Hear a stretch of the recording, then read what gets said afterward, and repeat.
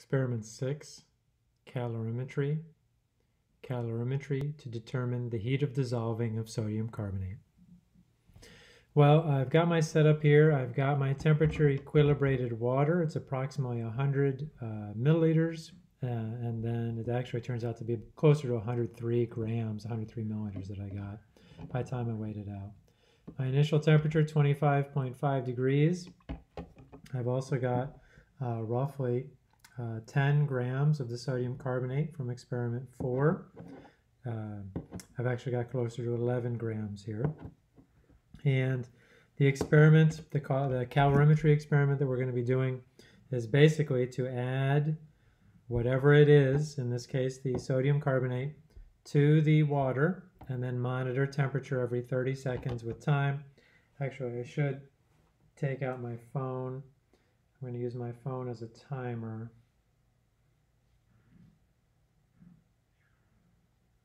Stopwatch. Reset. So, because you're supposed to, and please do, record temperature every 30 seconds or as close as possible to that. And I'm going to set up my table ahead of time with 0, 30, 60, 90, 120, 180, etc., etc. And that way my table will be ready. I've got my piece of paper with my data right here. All right, so I'm going to add it.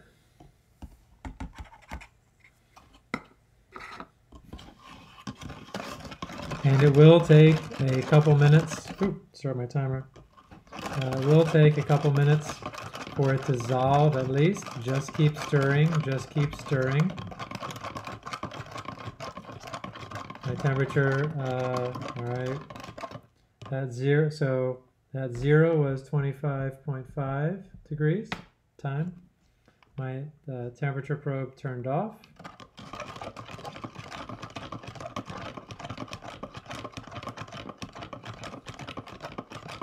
"30 seconds, 26.5. So already temperature has gone up a full degree. You can see the solution is still very cloudy. There's plenty that hasn't dissolved. The color has changed to red for my temperature tester that is also sensitive to the ions in solution. So green when there's very few ions. 58. Time 28.0.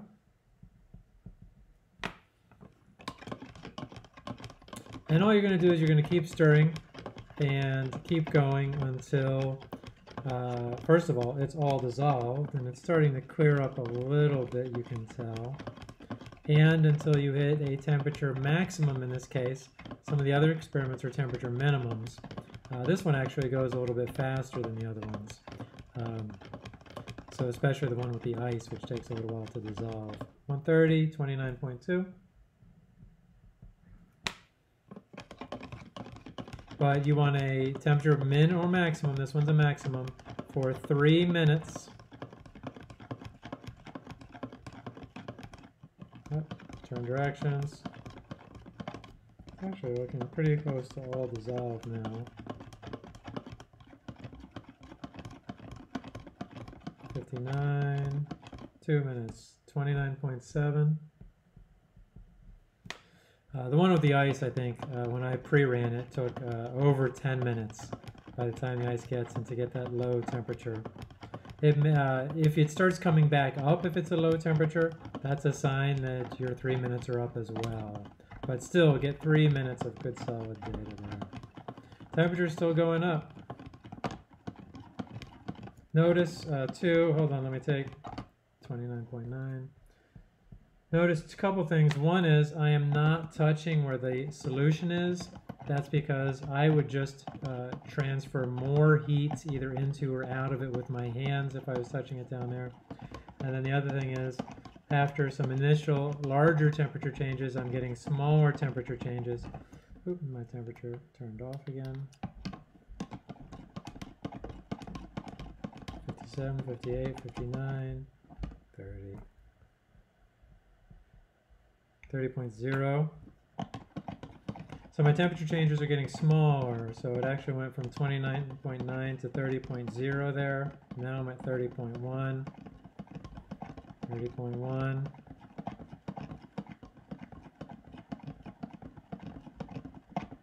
It has fully dissolved.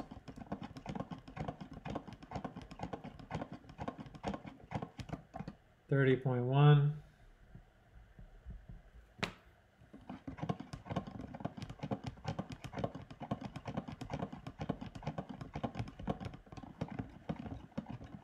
Keep stirring it. Actually, the stirring is important because you want your solution to be well mixed.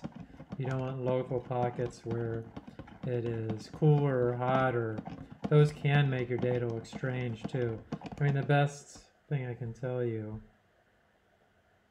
30.1, is keep stirring gently, and if you think you have enough data, go another couple minutes to make sure, because you're going to have to check in with your instructor, and if your instructor says you don't have enough data, then unfortunately you will likely have to do it again, and nobody wants that to happen. So take a couple extra minutes.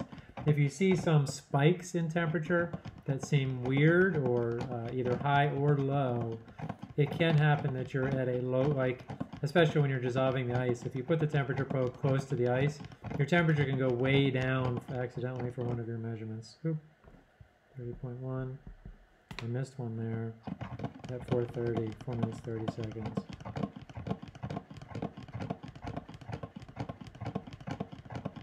Still at 30.1.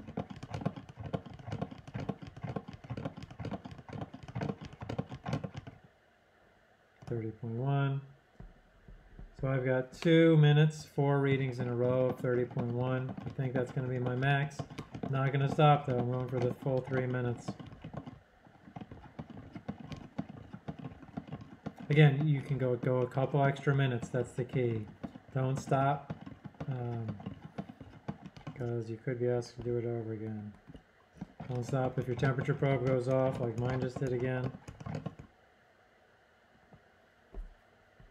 30.1. That's 5. One more.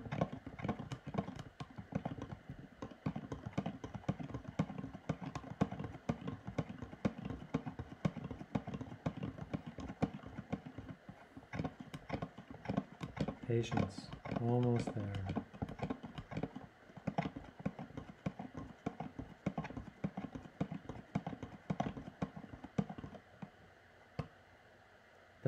.0. Okay, so my last data point actually started to come back down. I was at 30.1, 30.1, 30.1, 30.1, 30.1, 30.0. It will start to return to room temperature. And so if you see either a high in this case of 30.1 and then it starts slowly to come back down after 3 minutes, that means you're done. Most notably when you do the ice will go pretty low, and you may have a minimum, let's do it this way, a minimum that comes down, and then it might be, say, 14.3, 14.3, 14.4, 14.4, 14.5, 14.5. That 14.3 is then your minimum there. It's the highest, or that, and for the ice, it's the lowest sustainable temp. For the sodium carbonate, it's the highest sustainable temp, which for me was 30.1 degrees.